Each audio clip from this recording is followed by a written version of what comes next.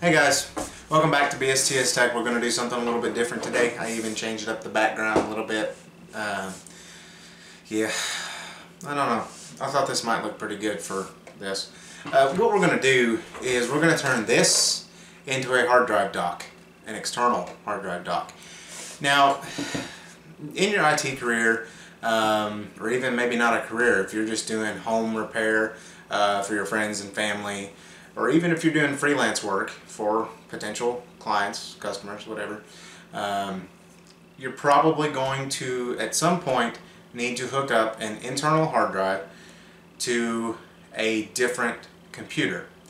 Now what I mean by that is that, let's take virus removal for an example here.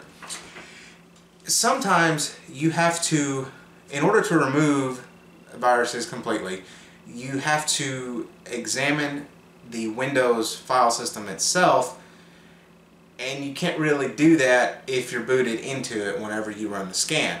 So that's just one example of when you're going to have, when you would need to pull the hard drive out and put it into a different computer.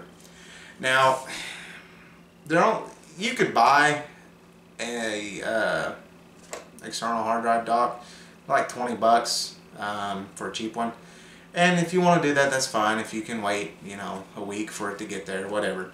But I know for me, this came out of necessity. I had this laying around, and I needed to hook up a drive to a computer at work, and this was what I had. So I took it apart, took the hard drive out of it, and was able to put another one in it. And it's really a simple concept, and once we get into it, you'll kind of see what I'm talking about. But yeah, I thought I'd show you guys this, so let's take a look at it.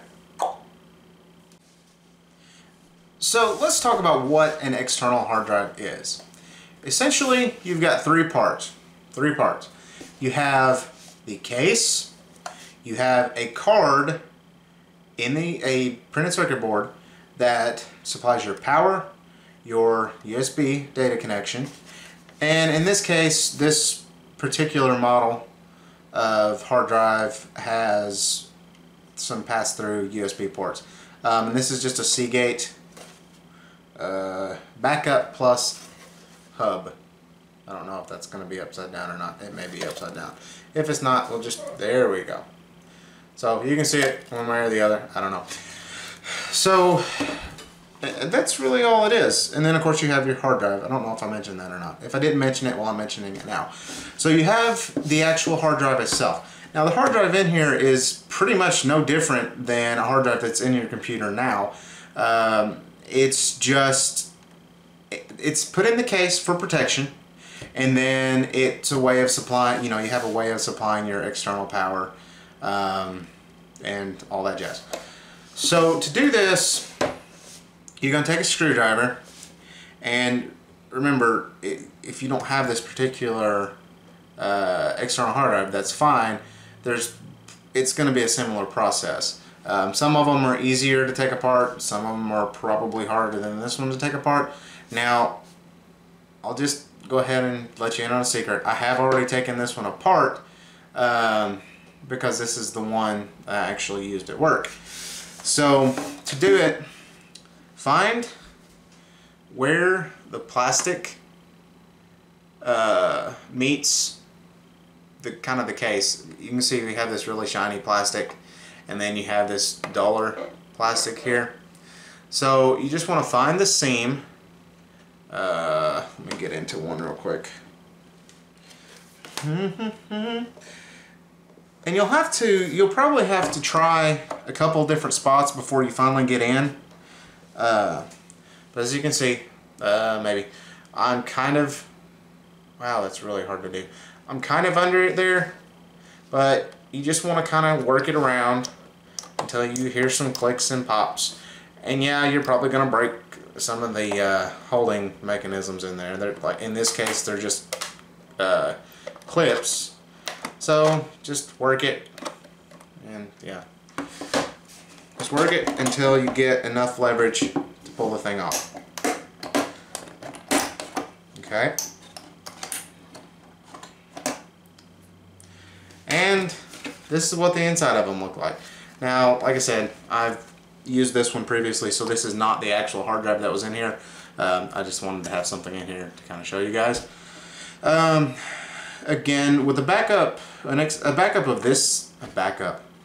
a drive, what have I been saying? Have I been saying backups all the time? An external drive, wow.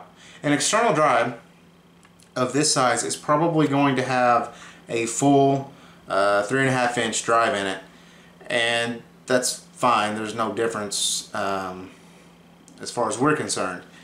So they may have some screws that are holding it to the card, or they may not. It really depends. Some of them, instead of having a card that has external power, they actually will have just a smaller card up at the front that the only thing that they do, or the only input they take, is a USB cable that converts, and this card converts the USB into data and power for your hard drive. So let's take this out. Okay. Now, again, depending on your hard drive, you may have to take the back plate off in order to get to some screws or something that may be under your card. I'm trying to remember if this one had any extra screws in it or not. I don't think it did. But anyway, so that's pretty much, I mean, that's literally all you have to do to have an external drive dock. You can leave it open like this, and whenever you want to go to use it, or when you're ready to use it, just plug your power cable in the back, plug your USB data in, and then take your hard drive and line them up and slide it back in. Now, let me show you that part a little bit, kind of zoom in on it, because it's probably important. So as you can see, if I can hold the plastic still, you have on this little printed circuit board, you have your SATA power and then your SATA connection. And of course this takes the place of the SATA cable and the SATA battery, or the SATA power cable that goes to your battery. But that's pretty much all this is. And on this case, there's also a LED that you can see drive activity, and that's pretty nice. But I digress. I just thought I'd show you that, just in case there are any questions. Okay, so that's it.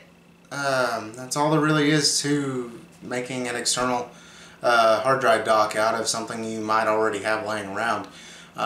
You might also be able to find an old, just broken external hard drive at a computer parts store or whatever. I don't know, your family might have one laying around if they're moderately into computers. I know at one point my parents had an old hard drive, external hard drive, that somebody had knocked off the table, and as you can imagine, it was shot.